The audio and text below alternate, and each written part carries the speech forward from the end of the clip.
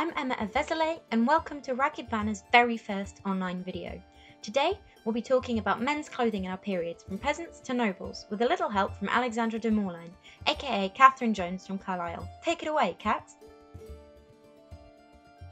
So we're going to start with the basic kit that a Norman man would wear. You'll see here in his underwear we have a pair of linen braids which are quite loose fitting pants. Now these were used to hold up his woolen hosen. You'll see he's got two separate wooden legs, which means you can replace one if one gets damaged. Men would wear a leather boot. This is quite a thin leather, but very good at keeping your feet dry. Here we have a linen undertunic. These were worn as an underlayer and were often lived in by people of the period. They would sleep in them, wash in them, and work in them. Over his undertunic, he would wear a woolen overtunic. Now, this for this gentleman is quite a lightly dyed but tightly fitting overtunic that he would wear to keep him warm and would be one of his only outfits.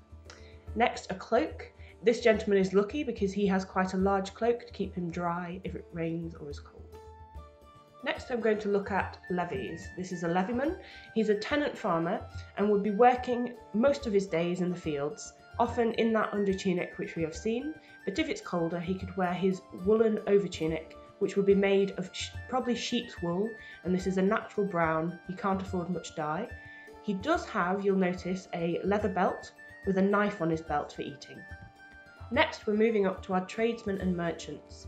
The gentleman here has a brightly coloured tunic, and you'll also notice he has a leather belt. Now the leather work that he would be able to afford would be much richer, a darker dye, much more beautiful tooling on his belt. You'll also see that his bright colours, this will be looking at clothing other people could make for him. He will be able to buy his own clothing and commission work. Next, we have our feudal retainers. The gentleman here is wearing again brighter colours. His hosen and his tunic are much more tightly fitting, showing that he's probably got help getting dressed in the morning. On his belt he is wearing a sword. Now he's not dressed for war, so this sword is a signal of his status as a knight in society. He also has much more on his belt, and he's got decoration, so banding on his tunic. Finally, we move on to our nobility. Here we have our baron dressed in court clothing.